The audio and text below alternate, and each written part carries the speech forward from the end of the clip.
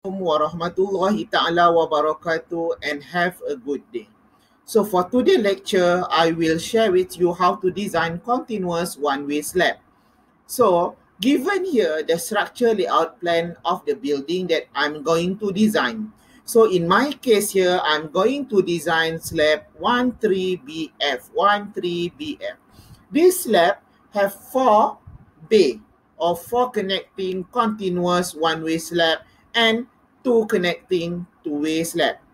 Okay, so given here, okay, the data that we are going to use in order for us to design the slab. How do we know that this slab is actually one-way slab? So by calculating the Ly over Ls ratio equal to 6050 over 2750, the answer is 2.2, which is bigger than 2. Therefore, the slab is a one-way slab. So the first step is, as usual, we have to calculate the nominal cover. So the nominal cover is important for us to protect the reinforcement from any other exposure. For example, exposure to the environment, because it may affect the performance or reduce the strength of the steel reinforcement, because steel can easily to be corroded when it is exposed to the environment. Okay, so in order for us to calculate the C nominal, as usual, we have to calculate C nominal is equal to C minimum plus C deviation. So we have to determine the C minimum based on the 3 conditions. The first one is due to the fire resistance, second one due to the bond, the third one is due to the exposure condition. So we go through one by one. Due to the fire resistance, C minimum is equal to alpha minus diameter bar over 2. So value alpha is come from table 5.8 for one-way slab with REI is equal to 1.5 hours. Therefore, the alpha is equal to 30. That's why the C minimum is 25 millimeter. Due to the bond requirement is referred to table 4.2, the C minimum B is equal to 10 millimeter, which is equal to diameter bar. And then due to the exposure condition, the C minimum durability is referred to table 4.3N or N table 4.4N. That's why the answer of C minimum durability is equal to 10 millimeter. So from these 3 values, I have to compare which one is the maximum C minimum. In my case here, the maximum C minimum is due to the fire resistance, which is 25 millimeter. Therefore, the C nominal is equal to 25 millimeter plus 10, which is C deviation. Therefore, the C nominal is equal to 35 millimeter. Next is the design action. So on the design action, we have to calculate 2, which is permanent action and also variable action. So due to the permanent action, there is a self-weight of the slab finishes. So if you have an additional load that is acting on top of the slab, for example, additional machinery or additional that fixed to the slab, and then additional shielding and services and so on, you may add. Therefore, in my case here, the total permanent action is equal to 4 kilonewton per meter square. The total variable action is 3.5 kilonewton. Then we factorize the load. Therefore, the answer is 10.65 kilonewton per meter square. Then, as usual, when we would like to design a slab, we have to design per meter length. Therefore, the answer here, the design action, and we have to time with 1 meter width, which is N equal to 0.65 kilonewton per meter. Next process is we have to draw the shear force and also bending moment. In order for you to draw the shear force and bending moment for one-way continuous slab, you have to refer to table 3.12 in your design appendix or in your Eurocode. So this table is adopted from the British standard before this. So it is the same table what we use in our Eurocode 2. So the first one that you have to know is you have to know the end condition or support condition of the slab. So in my case here, at the end support here is actually continuous end because it is connecting with another two-way slab here. And then here will be our simply supported end. So that's why the value of the shear force here and here is different. So for the continuous end is equal to 0.46 F. So here is the first interior first support 0.6 F. Here is the first interior support 0.5 F. Okay, here for the end support with simply supported equal to 0.4 F. Here is the first support 0.6 F. Then here is the interior support. Okay, for the bending moment here, so for the end with a continuous end 0.04 FL, for the simply supported is equal to 0.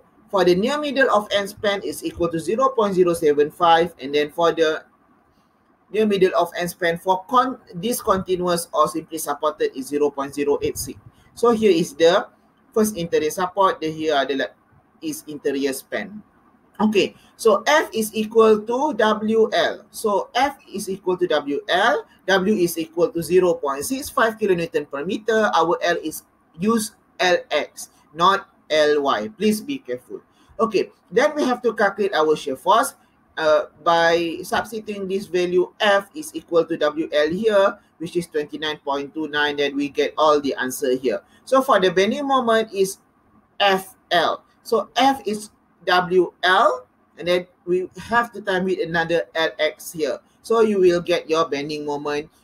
If you are confusing what are the value that you are going to times or going to use in the calculation, you have to make sure the unit here that you get is correct, because here the unit is kilonewton, okay, and then to get the bending moment you have to time with another LX, then you will get the kilonewton meter.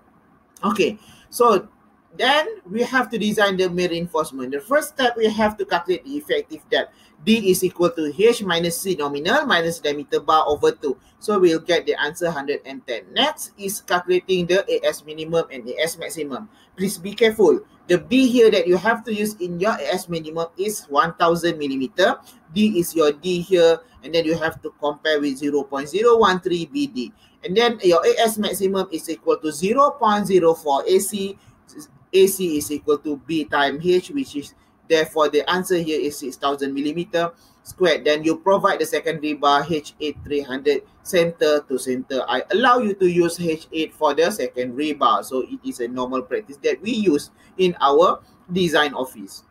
Okay, so in designing the main reinforcement, you have to calculate the main reinforcement or design the main reinforcement at each moment. Okay, so the first one is at the near middle of end span with the moment of 0.075 FL, 6.04 kilonewton meter. Okay, and then you get the answer here. Okay, so the answer here, I provide here H10 300 center to center. You have to make sure your D here you use is 1000. Your B here is 1000. Then your D is 110.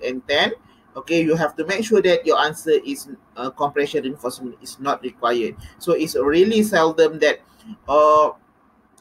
the slab will have a doubly reinforced. Okay, so you have to make sure the value that you provide here is in between AS minimum and AS maximum. You have to repeat the same process again for another moment, which is interior support and interior span. Here the value is same, that's why I design it only once, because the value is same. And then continuous outer support. Okay, continuous outer support. Okay, and then first interior support for first interior support. Okay, and this value is also same for the simply supported near middle of end span. Okay, and then design the shear reinforcement here. So design the shear reinforcement here. So as usual, you have to determine your VD based on your shear force diagram. So you'll get the maximum value here. So you calculate your K and rho Y. So if your K is more than 2, you have to use K is equal to 2. So I've got the VRDC here is 50.85. Vmin here 59.64. So we have to choose either VRDC or Vmin to compare with VED. So in my case here, the maximum one is V minimum. So it's supposed to be here. It's not VRDC. It's supposed to be V minimum. So this is a typo. So VED is less than V minimum. Then the result is okay. And then deflection check. So the deflection check, we have to calculate L over D basic, L over D allowable, and L over D actual. So we have to determine rho in order for us to compare with rho naught. So it's supposed to be here, the answer is rho is less than rho naught. Okay, so means that rho naught is bigger than rho. So this is also the sign convention, the sign typo. So the equation is still same, which is equation 7.16a. Then the K value here is referred to table 7.4, and because it is n span with a continuous, that's why I use k is equal to 1.3. So I'll get the answer L over D basic is equal to 217.81. Then we calculate the L over D allowable, L over the actual, then the answer here is less than L over the allowable, L actual is less than L over the allowable, therefore the deflection check is passed.